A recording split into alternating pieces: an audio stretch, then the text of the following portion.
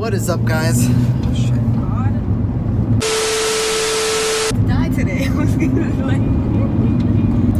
What is up, guys? Back at it again with another video. In today's video, we're gonna do pros and cons of owning a Mini Cooper. So we're gonna go head to the spot. And I guess the spot, we were supposed to go to the spot that we originally go to, but there's it's being preoccupied. A bunch of people over there, and I did not expect that. So I think this one we're just gonna go home and go film the video over there. And Astrika is taking over. That's right, she's gonna be taking over today's vlog on pros and cons of her own Mini Cooper. So let's head home and let's get this video going. Oh! You better not put that in there. Somebody was eager to make that light. I didn't know if I should stop or if I should keep going. So I haven't been against that. If you guys are new to the channel, be sure to hit that subscribe button down below. I'd greatly appreciate it. It helps grow the channel so much. Currently trying to reach 1,000 subs, so every sub counts. Anyways, like I was saying earlier, if you guys want to preview my content early and know when videos are dropping, be sure to follow me on Instagram. I always post on my story of content that's about to drop. Or if you guys want to hit that bell button, it will notify you guys as soon as a vid drops.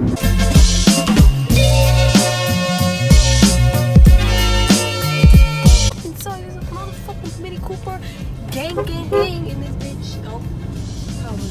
Pick it up. Oh. There we go. Gang. Told you. I was honking first. Yeah. Oh, it did it! It fucking did it! Fucking bitch.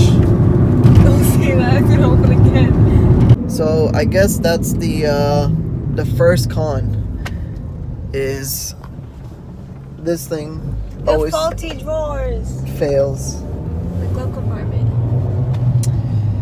Don't know if any other Mini Coopers out there has this issue, but most certainly this one does. So a con about the Mini Cooper is there's only one power outlet, which I find strange. So this is a power outlet, and it's broken, as well as my other Mini Cooper. And yeah, it makes trips difficult. Another con is these cup holders. As you can see, it does not fit properly. It also makes shifting difficult. I mean, there's also a cup holder back here,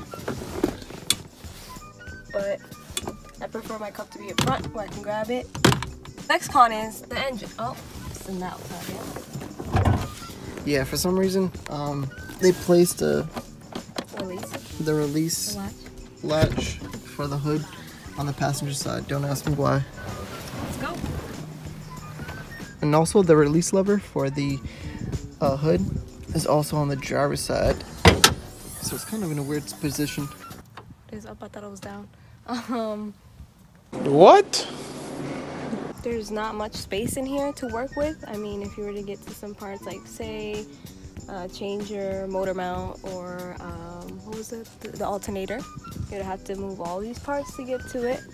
So what she's saying essentially, guys, is that if you take it to a mechanic shop, they're probably going to charge you an arm and a leg because it is a foreign car and it is a tight space to work around with.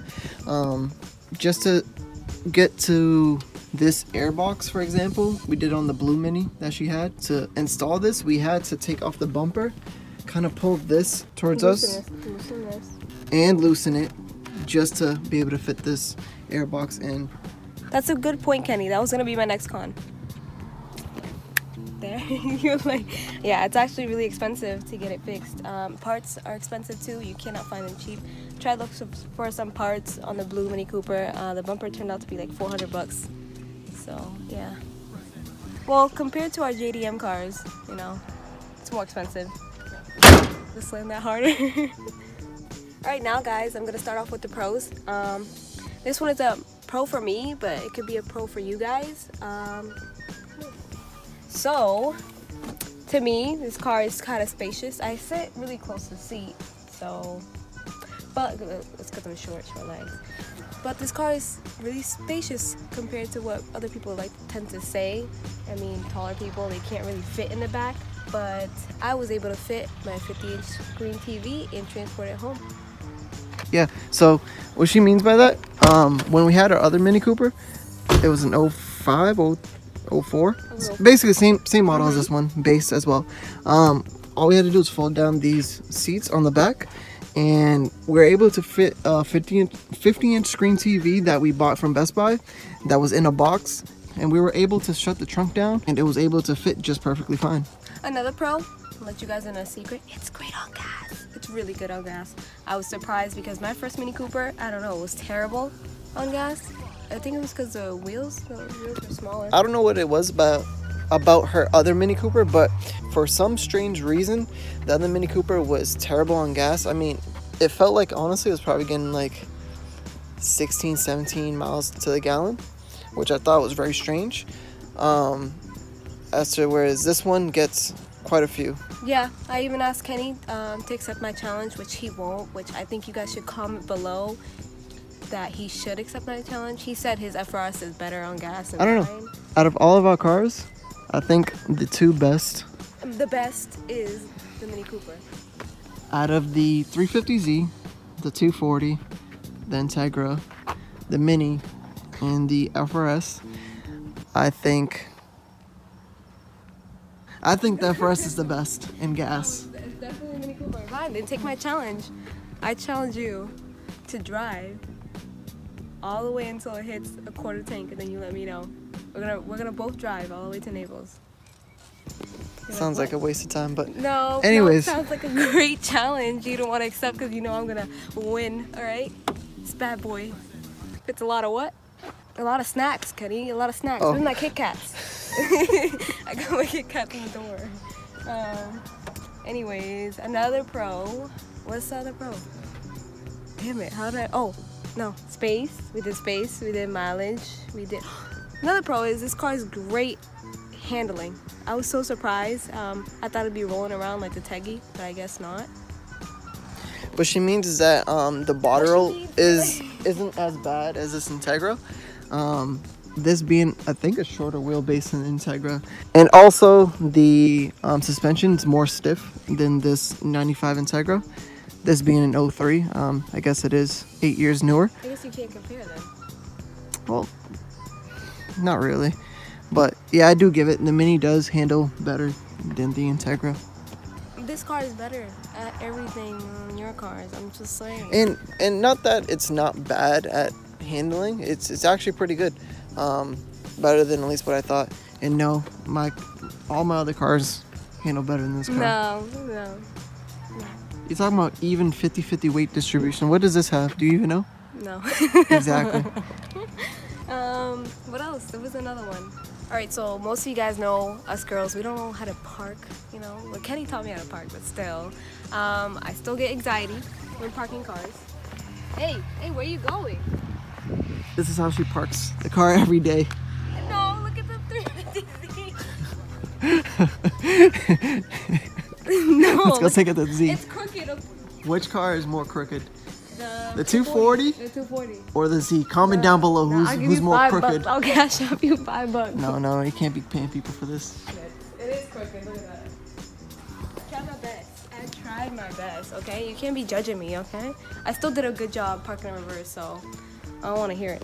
Anyways, this car is really easy to park. I know I get a lot of anxiety parking my car. I usually tell Kenny to hop in the driver's seat and park it for me. So I love this car. I never have a problem parking except going in reverse. For a strange reason, this car has a hard time going into reverse, but that can just be its own mechanical issue. So I guess that's another con.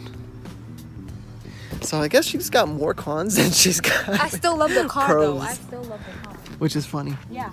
But this is legit like her favorite car that she ever drove. It also has self-closing doors, which is another pro. Oh. Yeah, it hurts my legs. So it's like the Z. It's worse than the Z, actually. It hurts my ankles and my legs so bad. Thank you guys for watching this video. I hope you guys watched our other pros and cons on the Integra. the FRS, and the 350Z. Be sure to like, comment, and subscribe. Don't forget. I'm gonna be watching y'all. Alright guys, I appreciate you guys so much for watching. Like she said, if you guys haven't already, be sure to watch the pros and cons of the Integra, the FRS, and the Z. I'm probably gonna do the 240 up next, pros and cons, so stay tuned for that as soon as I register this car. I'm probably gonna do it. I'm gonna do it. It's a Nissan, I have to do it. No, it's my car. It's my car. Okay.